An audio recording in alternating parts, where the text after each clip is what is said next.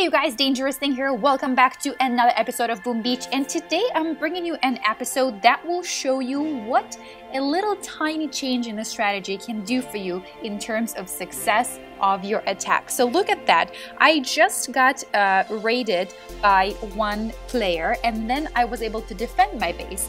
And actually both of those were exact same troop combos. So both players here, the Oxist and the other player whose name I can't read, actually use an exact same combo. Now, a small difference to consider here, of course, is that one of them is coming in with level 15 tanks and level 7 medics, which certainly is a lot better than level 9 tanks and level 2 medics. But now let's take a quick peek at what they decide to do in terms of strategy and how they differ, and why one is successful and another one ends up leaving with nothing but losses. So let's take a look at the first attack here, which was a success, and I'm just gonna go at 1 times the speed because I feel like it's really not that long and it just really helps you to clearly see, you know, what he had in mind. So first and foremost, he takes out my shock blaster, which is sitting right behind my boom cannon, and then he takes out one of the boom cannons right by the shore, and I'm assuming that's where he's going to land, and that's exactly what's happening. So at this point,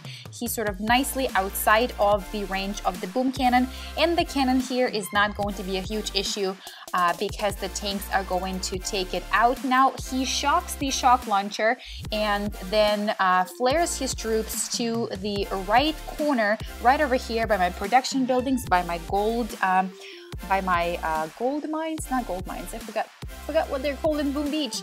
Thinking of Clash of Clans right now. Okay, so next thing to do, of course, you gotta take out that shock launcher, and he does just that. Then he heals up his troops and they go ahead and take out the second shock launcher, which is going to make the world of the difference, because, you know, that'll really let the troops to just roll down the base and nothing is going to stop it. Now, the few rocket launchers that I have on the base are actually not going to make all that much of a difference. I mean, these are level 15 tanks and level 7 medics, so they can patch up the tanks, no problem at all. And of course, the only few things that can stop it are shock blaster, shock launcher in combination with other defenses, and of course anything cannons. So he's going to go ahead and now start working on that cannon, and he took that out. The cannon was right by the HQ. At this point, as you can see, I don't have any of the boom mines on the right side of the base, and he's just gonna roll through, take everything out. The only thing that he's getting hit up with are rocket launchers, and that is really not gonna do a single thing to him. So he's just gonna form a formation right by the HQ at like 3 o'clock and is going to take my HQ down, and of course walk away with a ton of gold, a lot of wood and iron, and of course rock. So this is how the first opponent of mine approached the attack. And let's go ahead and take a quick peek at how the other player approached my base, and basically why he walked away empty-handed.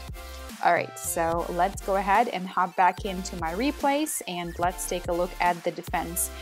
So I got 5 diamonds and 1 intel task force. So let's go ahead and replay this. Now, you know, he's going in with the exact same combo. He's doing the exact same thing in the beginning. He's taking out the the shock blaster.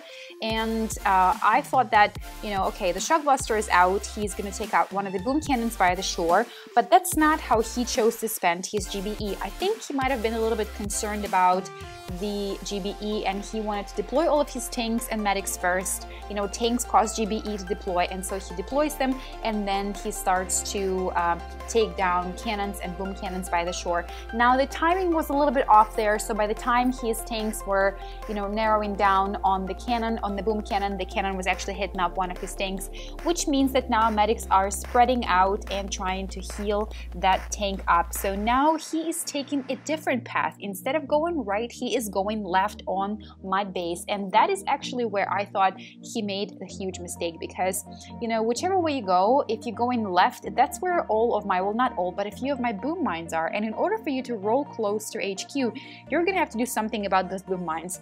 Whether it is dropping your critters and taking care of boom mines that way, whether it's dropping a barrage, you know, trying to take out the cannon and the boom cannon and kind of hoping that it's also gonna take care of the boom mines as well. One or the other, you were spending GBE, and look at that. He just threw a barrage to try to take care of one of the boom cannons right by the HQ. And in case you guys haven't noticed, check that out. My boom cannons are looking pretty darn sweet. I am now at level 10 and I'm pretty stoked. I'm really thrilled to continue to upgrade them. And not to mention, they look like 10 times sexier when they're level 10 versus level 9. So here he is trying to make his way to the HQ now. And look at that, I still have a boom cannon, I still have a cannon. He has not taken out the shock launcher that's right in the middle of my base.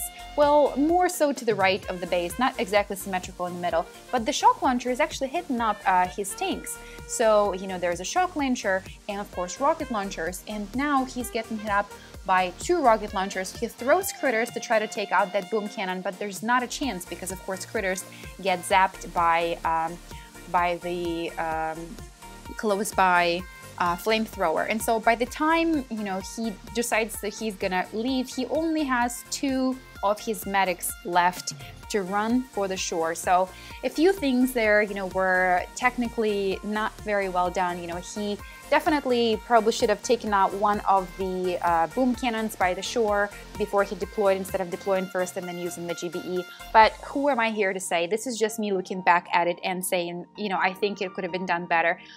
So these were the 2 of my most recent attacks and defenses.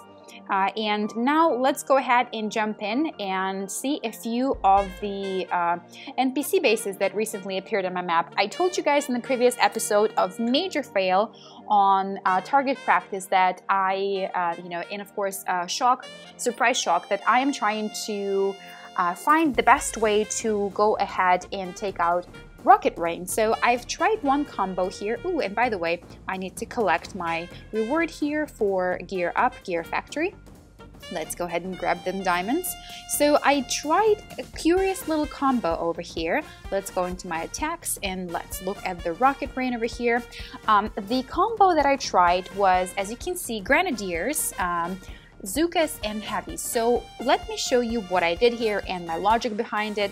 And I feel like it was actually recommended by a few people. I can't quite remember who recommended it, but first thing I did is I dropped the grenadiers, and I didn't have medics here, but I thought that that's gonna do me well anyway. So I basically deployed grenadiers so that they can take out a few of the defenses by the shore, and of course take out the mines as well. And then I dropped critters so that I can sort of distract the attention of rocket launchers, and rocket launchers took the bait, they turned around and they started zapping the critters, and during that time my lovely grenadiers were able to take out a few of defenses by the shore.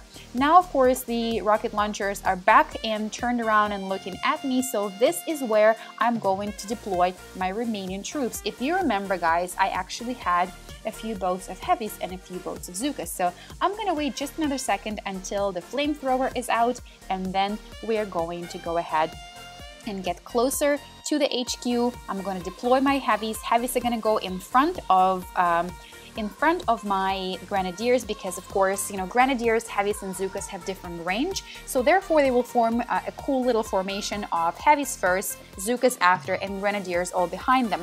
I actually lost a lot of my Zookas. As you will see, they got zapped super quickly, but the combination essentially worked for me because heavies absorbed a lot of the damage, a lot of the shock from rocket launchers, and then Zookas and grenadiers helped me to take it down. So I'm gonna go ahead and practice it a few more times, and if I can get better to where I lose fewer Zookas, because as you can see I lost quite a few of them. I lost 6 out of 10 Zookas. I'm gonna practice it a little bit more to make sure that I get it to an optimal point where I can walk away with 0 cash or maybe just a few casualties, and then I will share it with you just like I did with Surprise Shock, and hopefully we can come up with a 5-step tutorial on how to take out Rocket Rain with minimum casualties. So I hope you enjoyed this video, you guys. I will see you next time in the TF video, and let me know if you have any requests in comments below for this video. Until next time, DT is out.